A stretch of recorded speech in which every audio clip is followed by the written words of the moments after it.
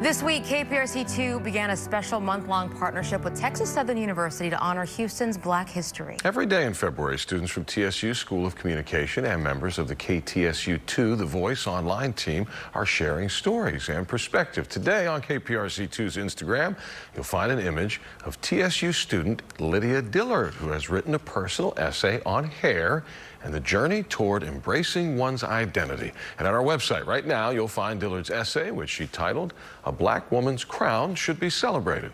Look for another article and Instagram post from a TSU student each day in February at click2houston.com/blackhistory.